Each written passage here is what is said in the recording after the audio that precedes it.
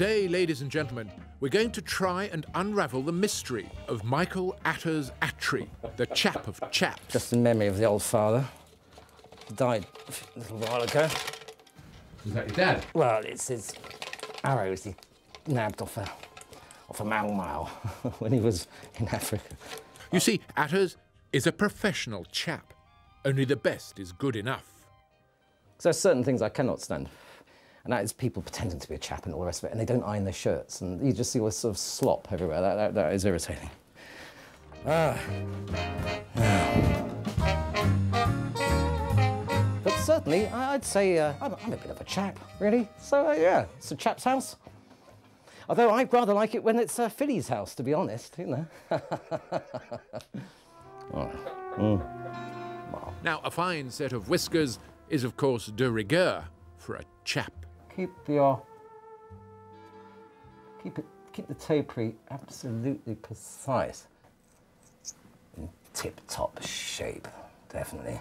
We've got this rather, good God, that's seen better days, haven't we?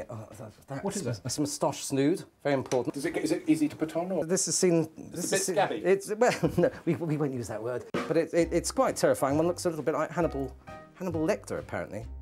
Especially with the elastic band, it pulls the ears out. So you can imagine, you know, giving a lady a goodnight kiss, and this thing, it certainly calls their biryani or whatever the term.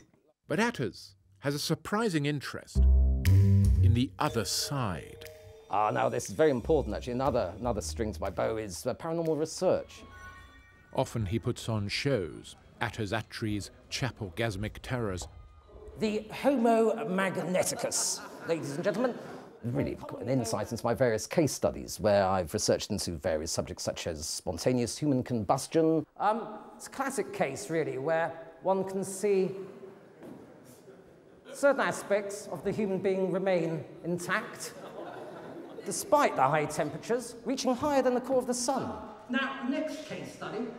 My father, my grandfather, they used to belong to various strange groups, and certainly I've been brought up in an environment of the paranormal, and I've certainly experienced a few things, really have. Reading there, but after a while, I did feel rather peculiar, I have to say. I felt a manifestation of Mildred Roper entering my being, and noticed just these two teeth-like structures on her chin, here and here.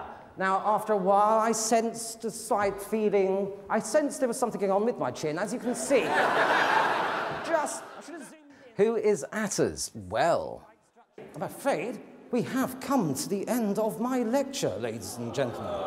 I certainly couldn't work in an office 9 to 5. I'd be swinging from a rope. I don't think I'd cope with that one. So I have to, you know, vent myself in various ways, and I think taking the mickey out of many things in a self-effacing, rather chappish way, it keeps me going.